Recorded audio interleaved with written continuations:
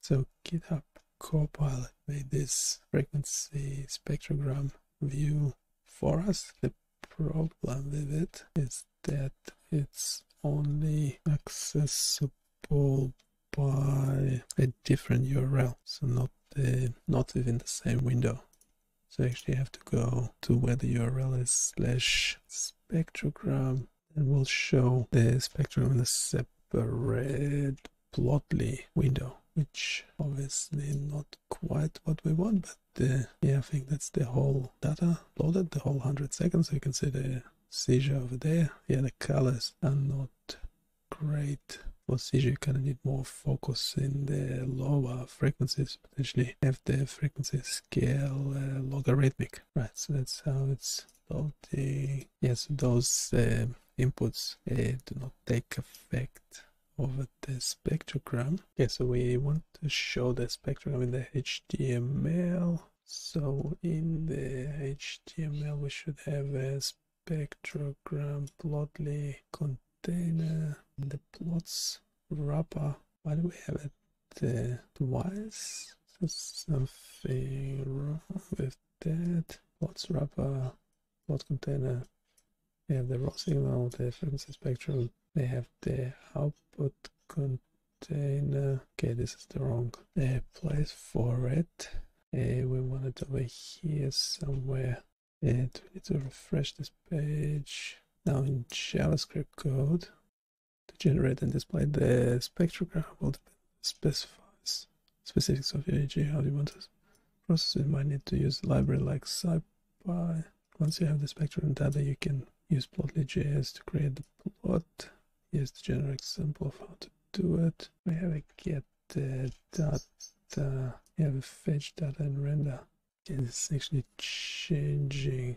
Okay, so instead of a separate window, still using a get data. Okay, let's clear this up.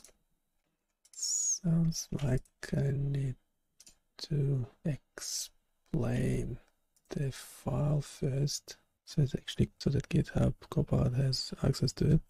Okay, then we have the JavaScript Copilot. Explain this.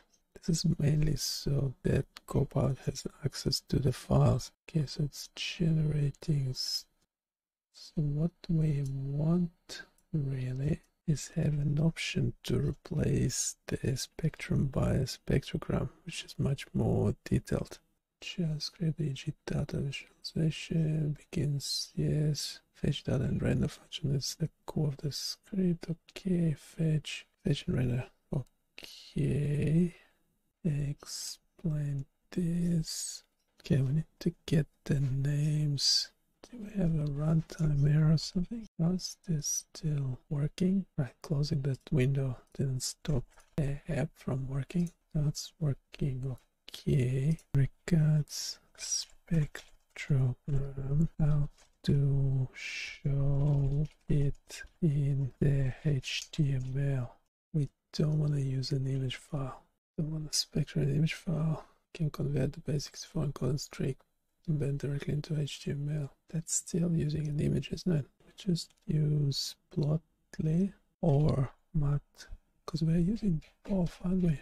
Yeah, this is actually plotting the thing in a separate window. But how about Plotly.js? Yeah, we need to send the data to Flask, so we probably won't be using that, which is okay. It's actually currently working, even though it's displaying the thing in a separate window, but so we already have JSON file imported. Now in Spectrogram, it should be at the bottom here. Just place them side by side for a sec. There's no WAV file. The data is already loaded. Do you have access to the files or not? Never too sure. Control I, use data that is already loaded. Yeah, this is hard to troubleshoot this way, but it looks legit. Yeah, it's using the data variable, so we'll accept that. Okay, it's returning HTML and JSON. So in the HTML we should already have that min.js. Is that what it's using? Yeah, latest min.js. Why can't just not using JavaScript for this? Don't get it. Why is JS code not in EEG.js? Yeah, that's fine. So in HTML, we have a section for the spectrogram plot. Should be underneath there. Plot. Explain this. It's mainly, I'm mainly doing this so Copilot has access to that line. Okay, how did this JavaScript become so complicated? Spectrum. No, there is spectrum. How about spectrogram? Okay, I'm doing something wrong. I have to add. What did it change? No, that's not what I meant. Okay, it doesn't have the context, this thing. Let's try GPT. Start a new chat, GPT-4. And no, that's this guy. It's doing some rubbish. Yeah, confirm reading the code. Don't generate anything yet. Let's see, sometimes it ignores this instruction. Yep, that's good. This one should also have this. Read the code, don't generate anything at the bottom. That's great. Okay, so the main thing is that the spectrogram is not showing in HTML. There are two routes to spectrogram, which might be causing confusion. Flask might only be using the first one declared, rendering the second one unreachable. Ensure each route in a Flask app has a unique endpoint. Okay, that's a good suggestion. Yeah, I want to do the second one. To display plots on a web page, you typically need to use a JavaScript library like Plotly.js, which can be integrated into the HTML template. Okay, that's good advice. Yeah, we haven't changed the JavaScript yet. If using Plotly in the web page, you need to write JavaScript code that defines the data structure for a spectrogram and then calls Plotly new plot to render it within a specified less than div greater than element. Right, have to do that. Template rendering. The Flask route for the spectrogram should pass the necessary data to the template rendering function in a format that can be used directly in the template. Okay, let's do that. Let's go with that one for now. And then in HTML, wait a sec, so we have one HTML. We should have the file structure. No, we don't have the file structure. The script should be separate. Okay, so first of all, it's getting a bit mixed up. We have the spectrogram plot. Let's do JS first. No, let's do HTML first. Sorry for that. How to change this code in terms of the spectrogram. Then we need to do the same with JavaScript. Yeah, we want to use JavaScript to render it. Here's step by step. Okay, we already did this. Is it the same or changing it again? It's changing it. Yeah, it's actually better because it's not generating an HTML file, it's just generating JSON data. This is better. Yeah, no, in your script, JS file, or within a less than script greater than tag in your HTML, add a function to fetch the spectrogram data and render it. Yeah, we need to call it. You can call fetch and display spectrogram when the page loads or when a user interacts with a control that should update the spectrogram, such as the channel selector or a button. Yeah, it can just be placed on there after the function. It's not giving me any errors. And in the HTML we have division. Yep, that's right. Make sure you have included the script JS file after the Plotly latest.min JS script tag in your HTML head or before the closing less than body greater than tag. Let's do it properly. Don't even see even the placeholder for the plot. Is this clearing them somehow? Okay, let's go back to GPT to see the spectrogram. Sorry, super long prompt. Probably get penalized for it, but I need to keep the context intact. So that's the actual JavaScript. Do I need to change? I think I stuffed something up in it. It's this bit here, isn't it? Let's just remove that. It should be at the beginning of fetch and render. Should be the end. Okay, so we don't need that. Doesn't matter what the function is it? Function fetch and render should be at the bottom. Place the second function over here and make a call after the function and event listener. Well, right, it's actually working. It's displaying the spectrogram for the whole 100 seconds. The description is overlapping like that. The spectrogram is displayed okay, but it's using the entire data. I can just say this because hopefully if it understands the context, it should realize that we want to link to those controllers as well. Doing the same thing. It's having all the context and everything, which is awesome. So I don't need to do that anymore, do I? A fast scroller. Do I add it as a... Right, let's change it. Okay.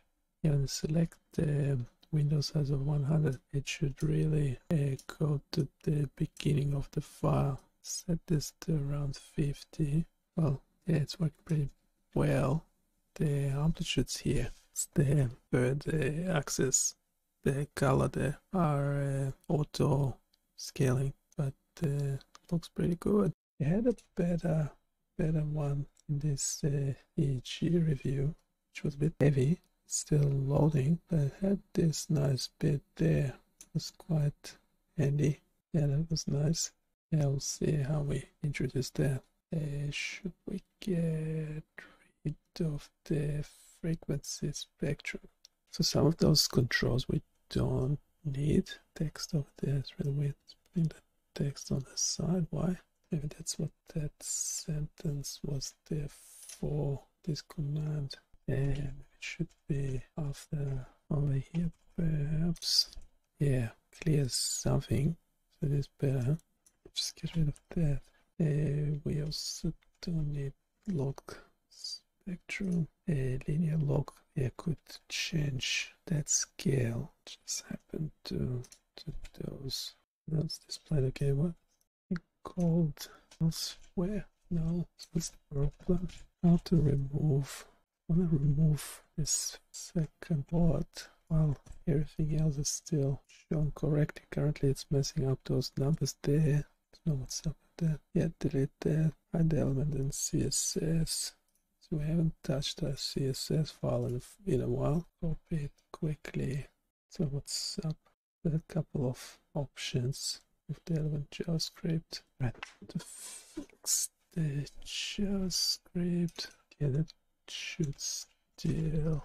Alright, now this one's working as well. It's good. Yeah, it's a bit grainy. Should be switching. Yeah, the wavelet denoise doesn't do anything anymore. Let's go one by one. What is it doing? Yeah, it's not actually changing anything. It doesn't actually seem to do anything. JavaScript. Now it's actually changing the thing. To change it in all the other applications, I think I only have the one. This wavelet denoise thing. Arguments get, just find it like throughout the project. Then I also have it in denoise.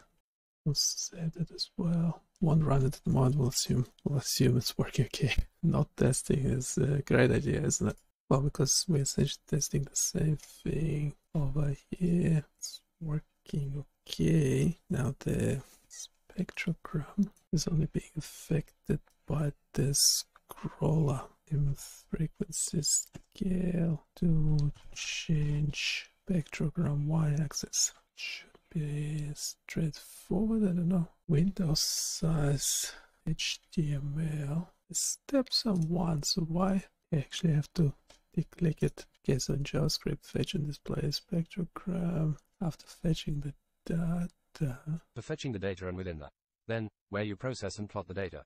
It's already type in trace. The comma there. Element listener change function. Instead of that, doing this. No, it's working okay. The whole spectrum can be removed in HTML. Get rid of that. Okay, now we don't see. What? That's not cool. This one, that's showing okay. Linear log. Log is default, that's good. add this filter, or that was only affecting the EEG spectrum. Okay, get rid of it here. The input. Okay, that still doesn't work. Okay, that's working. Yeah, that's okay. That's for the denoising. Frequency scale is working. Where's this coming from? Show it. Don't need this. Yeah, log is default. That's fine. Those are okay. Frequency scale is okay. Channel number. Right. Now the main thing is the EEG spectrogram being called a Plotly div JavaScript. We have it over there. We needed to update when inputs change. Currently it's only updating when the file scroller is being used. This function should fetch the latest data using the current settings and re-render the spectrogram plot accordingly. Yeah, how to do it. Here's a step-by-step guide to updating the spectrogram Plotly div when input changes. Do I need a separate? Don't think I need a separate thing. Create a function to update the spectrogram. I already have a function for that. The whole Seizure spectrogram in the frequency domain, by the way. So we really, when we have the window size at the full 100, this should in theory not be able to scroll through the file because it's the whole segment is loaded. And this is how it looks like on different channels. On some channels you see more, on some channels you see less of it. And there's a problem with this one because of that spike there. So also this is updating with input instead of change. Channel selector with change, window size with input. We have the size, add, change this to input quickly just to see. Yeah, it's becoming much slower, and I can hear my server is going. Yeah, there's much more data in there and becomes less responsive as well. I just stick to change. It's kind of nice to see it changing live, but then it's taking a toll on my server. I'll get a huge electricity bill. So might actually in this spectrogram as well. Yeah, do a change there. Yeah, so I actually have to de-click, release the button, release the mouse button for the changes to take effect. Now this spectrogram also should change when you turn the noise on and off. As in, you don't turn them on and off because they're both displayed on the EEG signal chart, but for the spectrogram it will display one and then the other. Yeah, that's the linear frequency scale. That's a logarithmic for the Seizure on channel 7. That's what it looks like on channel 11. So now a channel, get the picture. So the only thing that is, the only controller that's working with input instead of change is the scroller. All other controllers, you actually have to release the button for them to change anything. Yeah, log scale for the frequency here is default because you can see better, especially when there's a seizure, what's going on. So this is reloading the page. This is default. This is just showing you the low frequency component because the colors there are automatically scaled. Yeah, it's getting up to 6,000 during seizure and only 1,500 when there's no seizure. Just give me these errors at the edges. We'll fix it a bit later. Yeah, so you see here you have this nice and stable line through the seizures, but that's not always the case. So if you want to train something, a seizure detector algorithm, you will use that line. Problem is it's not always there. That's the end of the seizure as well. But yes, there's higher energy in the low frequency components, that's for sure, throughout the seizure. Yeah, this channel 7 is not great as well. Some of them will be better than others. Check something. Channels like the window size. Yeah, that's fine. It's the three things that's changing the spectrogram. Channel number, file scroller, and window size, and frequency scale, of course, but that's done in a different way. Okay, the spectrogram should also be affected by wavelet denoise, because when it's on, it should be taking denoised signal, and when it's off, the spectrum should show the original one. How do we turn this into a prompt? The noise would also affect the spectrogram. We might not prime it with any more information, say if it gets the context and be able to tell straight away if it understands what we mean. If you want the wavelet denoise control to also change the spectrogram, you need to ensure that the event listener for the wavelet denoise checkbox calls the fetch and display spectrogram function with the current input values. Here's how you can set up the event listener for the wavelet denoise checkbox. Yeah, I'm not entirely convinced it understands what we are trying to do. Yeah, we already have that, pretty sure. The checkbox state can be included in the fetch request as a parameter, and the server-side logic should then apply the wavelet denoising based on this parameter before sending back the data. Yeah, I'm still not convinced it understands. With the wavelet denoise checkbox linked to your fetch and display spectrogram function, toggling the checkbox should now update the spectrogram according to the denoising setting. Remember to handle the checkbox state both on the client side, when sending a request, and on the server side, when processing the request. Alright, so the question is, well, how the spectrogram will update in relation to wavelet denoise on and off. I mean, we know what the answer for that should be. So we ask what will happen when the wavelet denoise input is toggled, how it will change the spectrogram. Yeah, we also want to know why the spectrogram looks so granular, so low res. We had something like this in LabVIEW before, so surely, yeah, we could just change the settings. Check it out straight away. Actually using SciPy. What are we using? Don't think we use this function as well, do we? Yeah, this is coming from plot. Where's the PLT matplotlib? There's a function called Spectrogram. This is the one we are using. I don't think so. Surprised we're not using the SciPy thing. Okay, this is the actual function.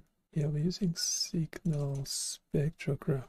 Yes, that's what it does. And signal. Okay, it's a SciPy function. It's a MATLAB style IIR filter. Now the actual parameter can be returning on one side, that's okay. Has the trend function in build. Yeah, this window. Window. Okay, this is a GitHub Copilot suggesting stuff. That's the segment. Optional length of each segment defaults to none, but window is string. What tuple is set to 256. Number of points to overlap. For a window of 10. Could add more of these parameters as inputs.